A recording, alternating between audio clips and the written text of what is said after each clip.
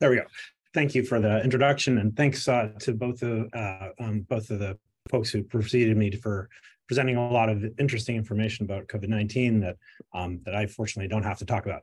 So I'm going to talk about the durability of SARS-CoV-2 vaccine-mediated immunity and the optimal timing of booster vaccination, which of course is relevant to all of us now as we think about this disease. And I just want to point out some of the people I collaborated with, particularly Haley Hassler, who's listed second here, who was a research assistant for this project, but a very hands-on, very highly involved research assistant. She deserves enormous credit for this, and also was the original author of the slide deck I'm going to present. So a lot of credit to her. And then Alex Dornberg, who's listed last here, who was a collaborator with me on the whole project from the very beginning, and with whom I've enjoyed working on many projects.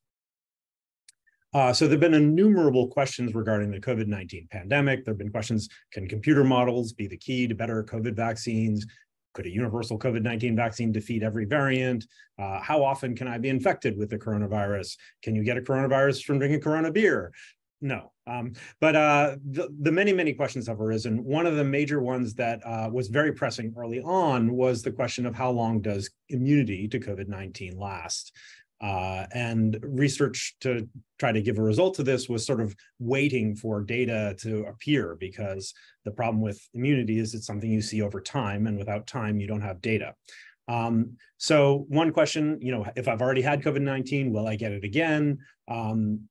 We all are familiar with the sort of itinerary of COVID-19 and how it has spread through communities and then spread through a second time, even a third time in some cases.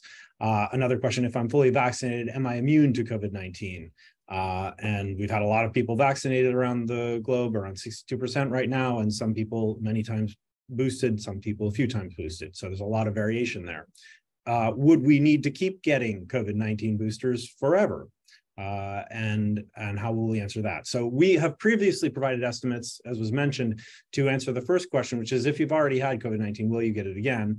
The answer is largely yes, unless there's some other preventive method being used.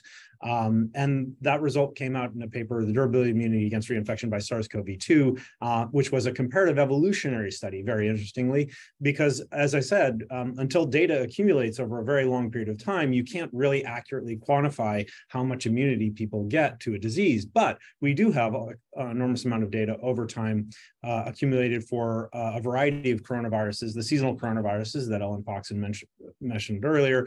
And that data allows us to understand things about SARS-CoV-2, because they're closely related, and evolution is not something that dramatically changes such things over relatively short periods of time. These are not hugely diverged viruses.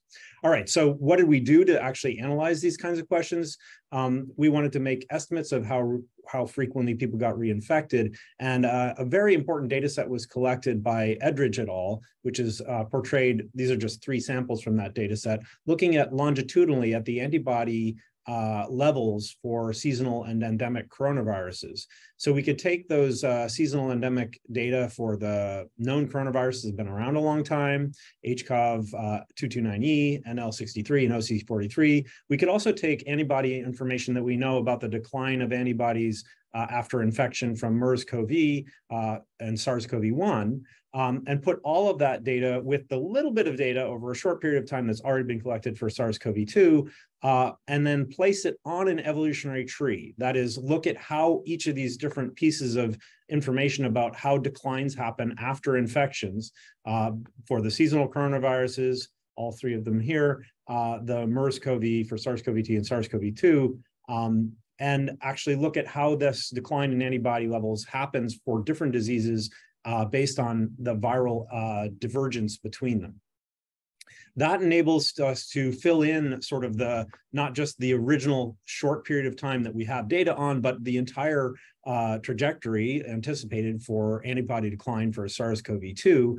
And more than just the antibody decline, it also allows us to figure out whether individuals are likely to get infected or not, at what level of antibody that they have, because we can infer that, again, based on the seasonal coronaviruses for these other infective coronaviruses, especially SARS-CoV-2, which is now approaching endemicity here. And one of the things I just want to emphasize is that our estimates from that analysis were actually validated by empirical studies. So as time went on, it became easier and easier to track how many people got reinfected after getting first infections. And in one study by Malhotra et al., 34% were of unvaccinated individuals were reinfected at 420 to 480 days. Our estimate from the evolutionary approach was that 34% probability of infection would occur at 450 days.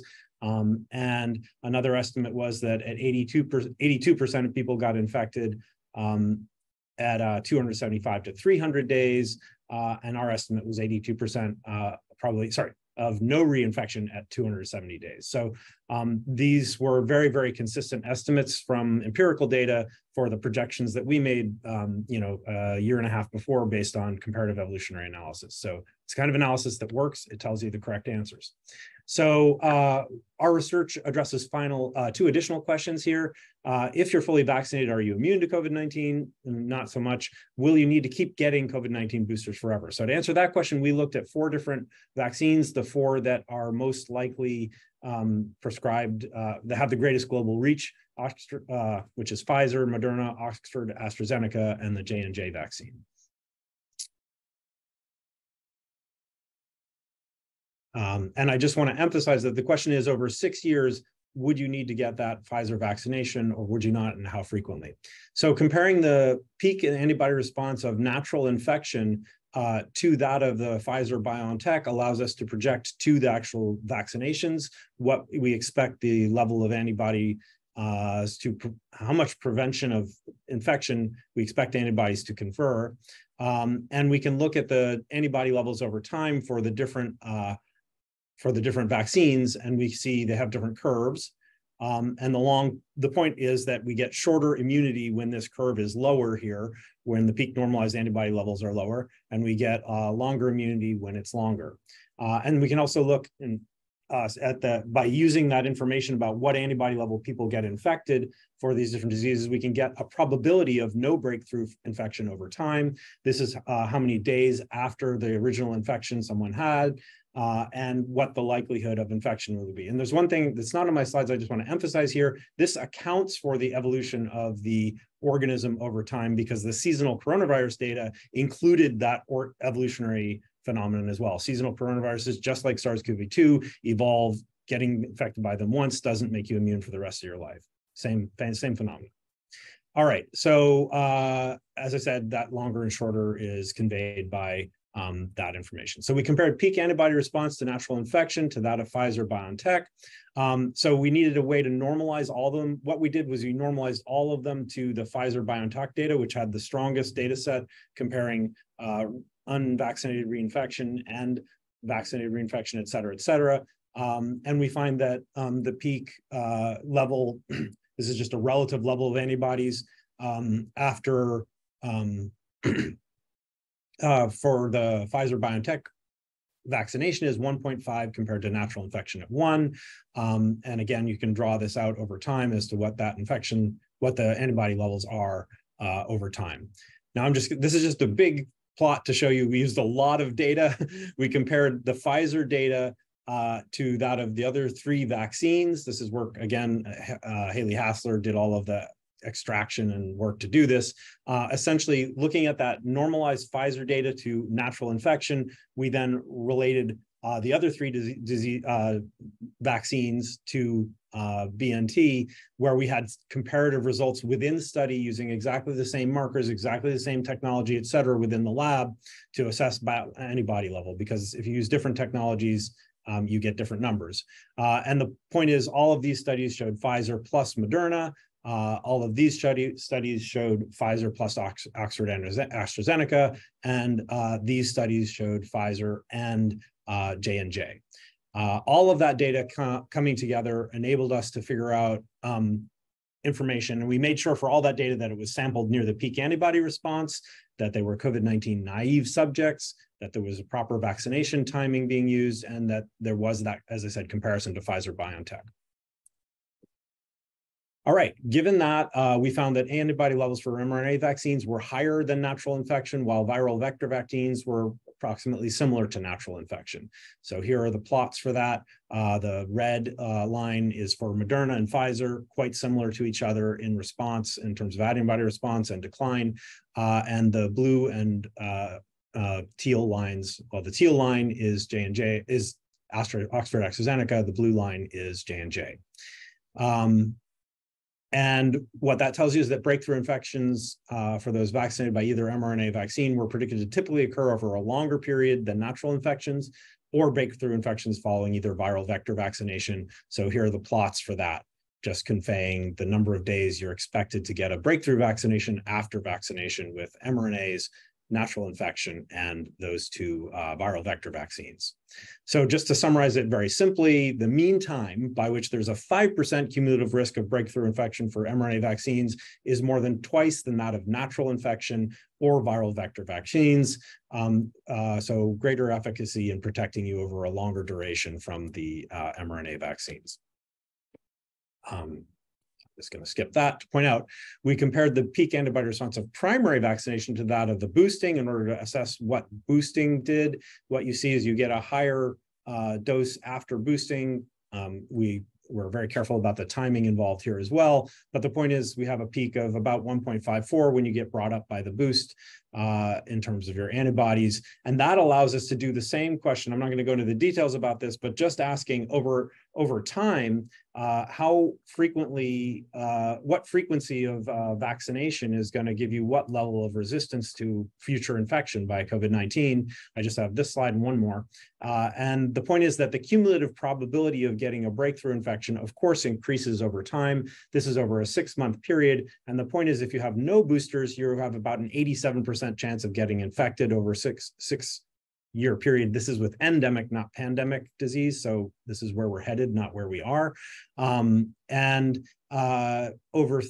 you get one booster every 3 years, it does not very much to reduce your chance of getting infected from 87 to 77%. Over 2 years, drops it down to 64%. Every 1.5 years, drops it down to 51%. And then we really start getting somewhere with every year vaccination, that's down to about 31%, 1 out of 3 people. If you get a vaccination every 6 months, these are in healthy people, by the way, that's every 11%. That's only 11% over 6 years. So very low chance, or relatively low chance over an extended period of time. So it has a tremendous benefit in terms of prevention of infection. And I just want to emphasize that this is the result for the Pfizer-BioNTech. The result, if I can get my slide to switch, for mRNA is very, very similar. So for the Moderna vaccine is very similar. We weren't able to do it for the other two because the data doesn't exist in the same format.